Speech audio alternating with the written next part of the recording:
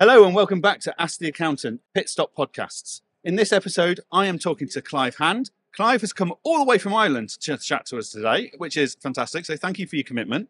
Thank you very much. Clive, tell us who you are, what you do, and we'll go from there. Right, so my name is Clive Hand. I'm the owner of Bluestone Accounting. So Bluestone Accounting is a digital online outsourced accounts finance function for small and medium businesses in Ireland. It's to me, it's a new concept, taking a digital approach to providing accountancy services to small and medium business owners who desperately need it. I think listeners in the UK need to just take a minute to appreciate how far forward thinking we are in the UK compared to Ireland. Absolutely. Like, what you're doing is 5 years ahead of your competition, really. I would say so, yeah. I'm not the only person doing it, but it's a minority. That is for sure. When we look at what you guys have and what you guys can do and how you can deliver your services here, it's night and day to what is available at home in Ireland. And the concept of having a virtual finance function, your own accounts department, just on a part-time basis with a bit of payroll, bookkeeping, finance director, is a bit of an unknown. Yep. It's new, and to me, it's an exciting opportunity for new business owners. Brilliant. Okay, so you're from Ireland. Absolutely. Why Accountex North? Why Accountex North? Well, it's just a short hop and a skip across the water. I used to work for a company who had offices in Manchester, so I'm pretty familiar with the area. Yeah. And it's a really easy location to get in and out of. So, yeah, right. Why not? Smaller venue, more personal, more friendly. Yeah, absolutely. Because you were at Accountex London, weren't you, for a short period? No, Digital Accountancy Show. I went to Digital Accountancy Show. That was a really good experience. Very big, very busy. So this is now more compact, more relaxed, more easier going. Brilliant.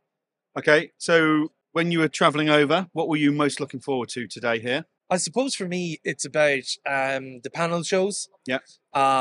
It's to listen to people who've done and made mistakes, corrected those mistakes, and learned from others. And it's taking the time out of the day to take some key takeaways from them, bring them home, start implementing those ideas.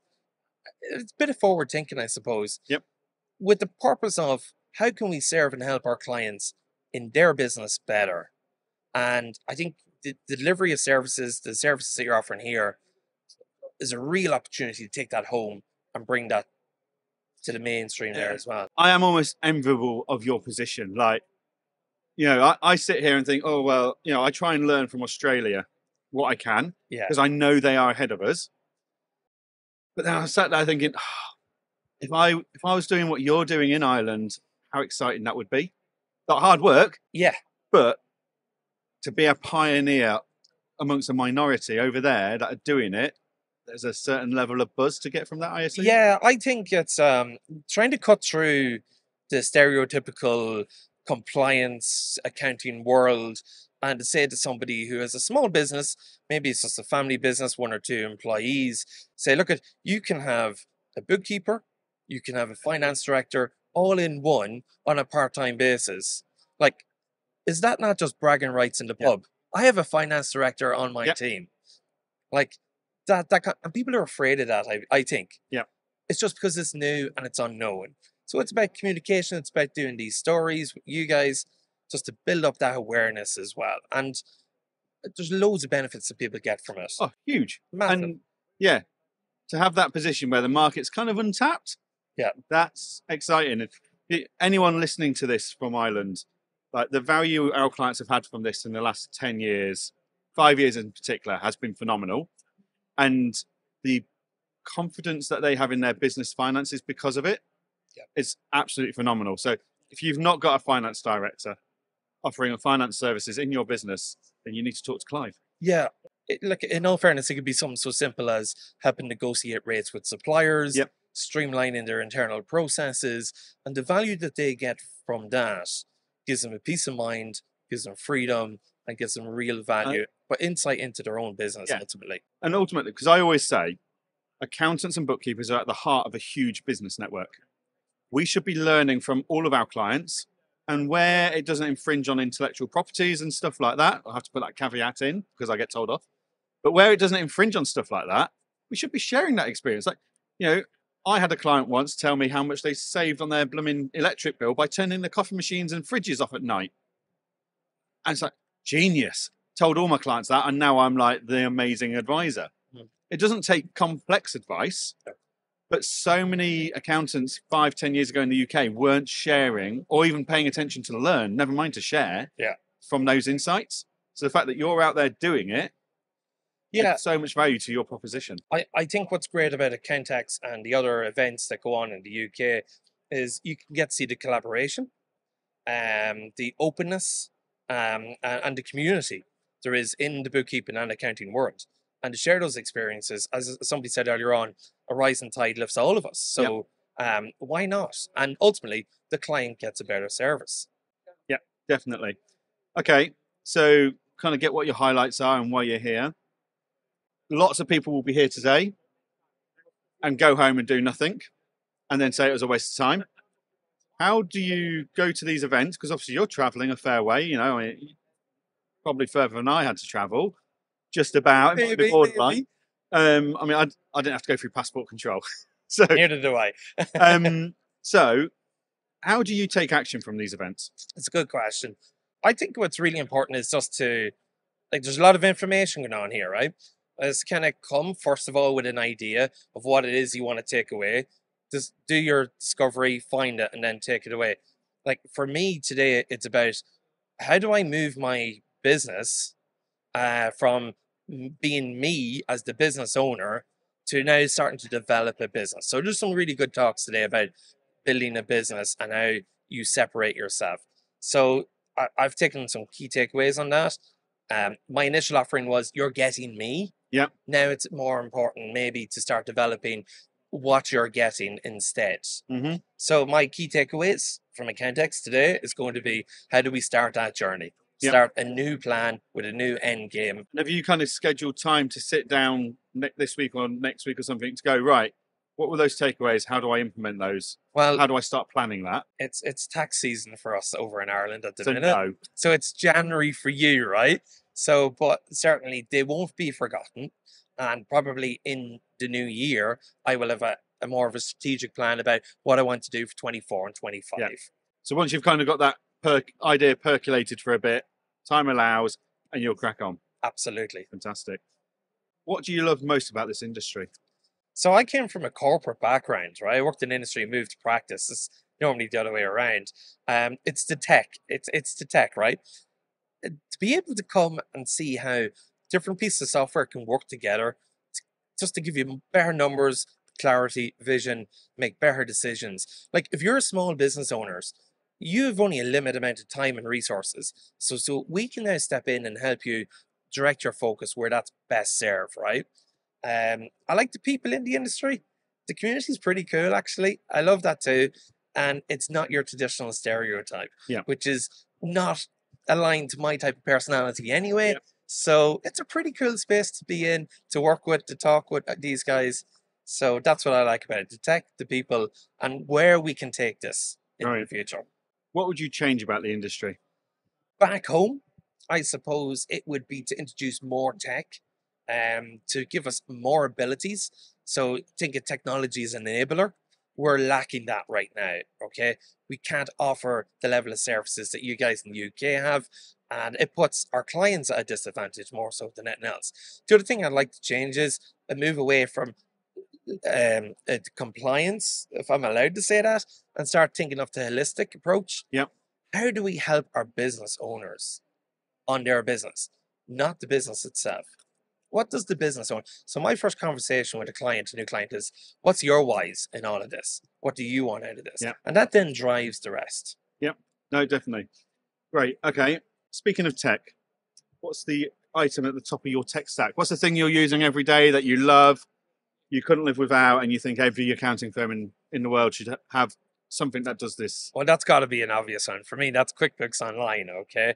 So my whole business is centered around QuickBooks Online. All my clients are on QuickBooks Online. If anybody wants to use any other piece of software, unfortunately, they have two options. They either move to QBO or they don't become my client. It's one or the other. There's so much advantages to it. It integrates with payroll. You can integrate with analytical software like Sift. Yeah. It just makes the job a lot easier, right? And I made a very conscious decision just to narrow and focus down on one piece of software. Yeah, but my business isn't a business without it in the middle. So it's got to be QuickBooks. Yeah. I'm sure they'll send you the check in the post. And many more to come, hopefully. Yeah. Cool. Okay. Last tech question. How do you feel about AI? Seems to be a bit of a buzzword here today.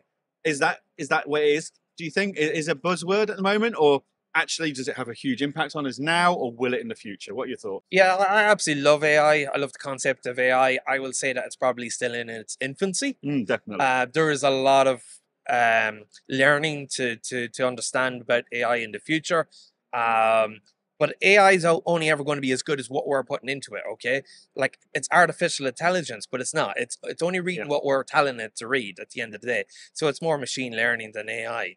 But what it'll do for us, I think, in our industry is push us in efficiency and productivity. I just think the opportunities are endless, limited to our imagination. So I'm embracing it. I'm trying it out every day. If I see something as AI, I'll grab it, test it, give it a go. What disadvantages can you ever get out of using it? People are worried that it'll replace jobs. I don't think so. I think it'll enhance jobs and add greater value. That's where I see AI going. I completely agree. I think what it's going to do is it re-engineer our jobs in the same way. Yeah. QuickBooks and Xero re-engineered our jobs from paper ledgers and spreadsheets. It's going to give us more time to do what we love doing, which for the majority of people here is speaking to clients, supporting clients. If we've got less of the grunt work to do because AI can help us and AI can inspire our next conversation with that client, then I think that's a huge opportunity. Yeah, I've said this before. I think AI is going to free us up with having more time to spend on our clients. If we're spending 60% of time doing the work and 40% clients, that AI will allow that shift. I think so, yeah. So a client rings up and goes, here's my top 5 customers. No longer do I need to go through Excel sheets. AI, what's our top 5 customers? And then we can look at the analytics with the client and understand their business more. That it's an enabler. Definitely. I love that. Cool. Okay. So, how did you discover us, the podcast? This podcast. So I think it was Aaron. Yeah. So in COVID times, July. I remember now. July 2020. QuickBooks released the Irish version. Okay. I was like, okay, nobody knows what QuickBooks is, so onto the University of YouTube. Yep. Did a bit of googling and found Aaron Patrick, the QuickBooks chap. The QuickBooks chap, and he seemed pretty cool. And he's alright. Yeah. Yeah, so from there, it just exploded. So that guy on LinkedIn on a Monday morning, he doesn't click yes to StreamYard. Yeah, that's me, all right? Stalker fella, right? I just love what you guys are trying to do, promote, build awareness, and the community as well. Cool. So it's great to be a part of that. Thank you very much. So last 2 questions, both all about you, right? So, what's your ideal client? Okay, so 3 years in, it's taken me a wee while to figure this out. But my ideal client is somebody who gets what we do ultimately. Somebody I can have a real connection with. Somebody in the construction industry. I worked in industry in construction, so it's something I know. But that connection with the client is first and foremost the most important thing for me. Somebody who gets me and appreciates and values what we're trying to do for them. That's who my ideal client is. Fantastic. Okay, so thank you very much for joining us today and coming all the way from Ireland just for a podcast. Pleasure. There's a camera over there with a red light, a camera over there with a red light, and the camera next to producer Lizzie. You probably are better off with the camera at producer Lizzie's end. Yeah. Plug yourself, plug your business. This is your opportunity to tell us what you do, how you do it, why you do it, how they get in touch with you. This will be coming out in the next few weeks. And then, if you want any part of it, just let us know. So yeah, plug away. Yeah, so we're not really good at talking about ourselves. Okay, so Clive Hand, owner of Bluestone Accounting, digital first finance function for your small and medium business. So we give you a blend of bookkeeping, payroll, and a finance director all rolled up in one, with the aim of supporting your business digitally. If you want to get in contact with us, you can find us on our website, bluestoneaccounting.ie, or on WhatsApp or any of the other social channels, and I'll be happy to sit down and have a call with you. That's the best, as much as I can do. That's fantastic. Yeah. Thank you very much. And thank you again for joining us. So thank you for tuning in and watching this episode with Clive of Ask the Accountant Pitstop Podcasts. Make sure you keep tuning in. We've got lots more of these to come. So yeah, thank you once again, Clive, for joining us today. Thank you. And yeah, we'll let you know when it goes out live. Happy days. Thank you very much. Cheers.